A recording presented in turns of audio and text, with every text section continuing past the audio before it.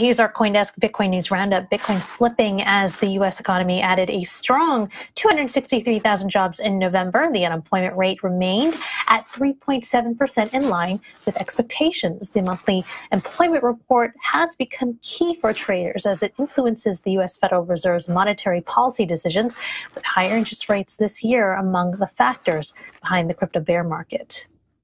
Meanwhile, Mike Novogratz's crypto-focused financial services firm Galaxy Digital winning an auction to buy self-custody platform GK8 from bankrupt crypto lender Celsius Network.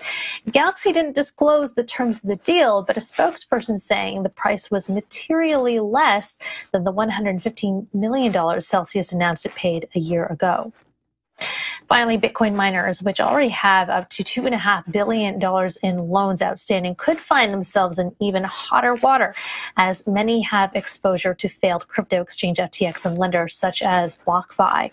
One of the biggest mining data center operators in the United States, Compute North, filed for Chapter 11 bankruptcy protection in September, while big players such as Core Scientific, Argo, Blockchain, and Greenwich Generation have said they are in a liquidity crunch. The stock prices of all three publicly traded miners have plunged more than 90% this year.